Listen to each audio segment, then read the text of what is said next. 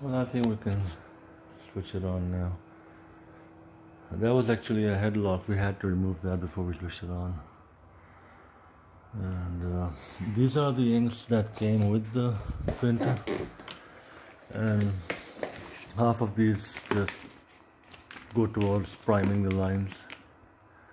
110 ml, and that's my 350 ml set right there. So these will, I think, just give me about perhaps a dozen A3 prints, and then I'll have to switch over to those. Okay, so let's switch it on for the first time. This is, I think, 97% Pantone coverage. It uses Epson Ultra Chrome HD inks. I mean, I bought this about 3 years ago, 2 years, 3 years, I can't really recall. But the thing is that even today, these are for sale, brand new, and even today, this is the best fine art photo printer available. They do have versions which can print out wider paper formats. This can print up till 24-inch wide, and the P6000 can print up to, I think it's 44-inch wide. I don't know, it might need to remove this, or you know what, I think I'm going to switch off the camera for a while. There's a whole lot of tapes to be removed first. The last thing I want is to switch it on and get some errors. Yeah, better take my time on this. So these are for the this is where the spindles go for the roll papers. This is for the hard drive, network cable. Okay. I just saw a few YouTube videos, setup videos, and the whole setup, I'll have to configure this whole thing up initially.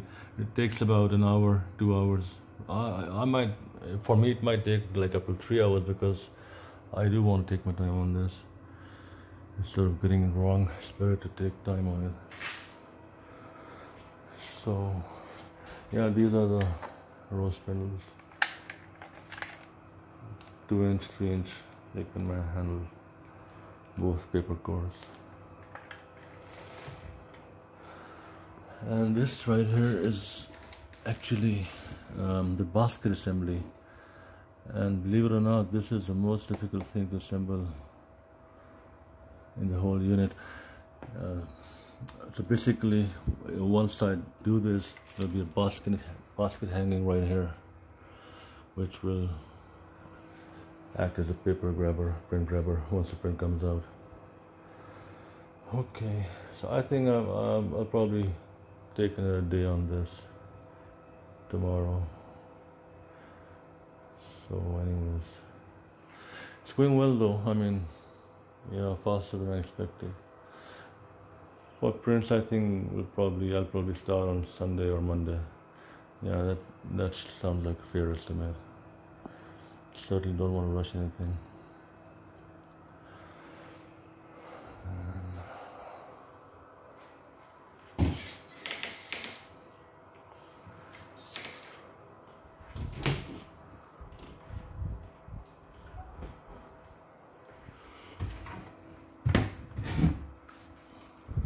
See, I don't have enough storage space, that's inside.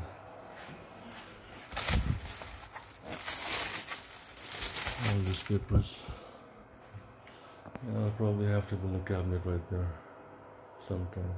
The lockdown has partially ended though, but it's only that's only applicable to the construction industry and daily wagers, laborers, and the shops as such are still closed.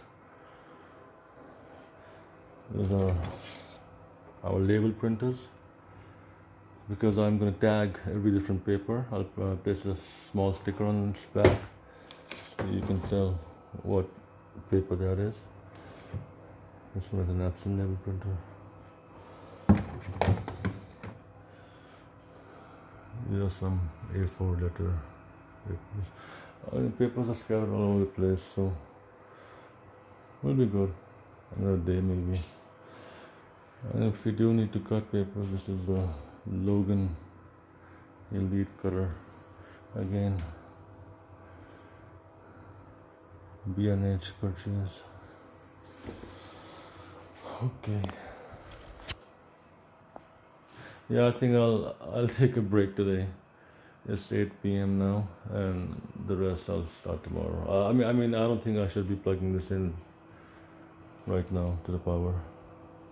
Let's just watching the video too. Set up video and have a closer look at this guide here,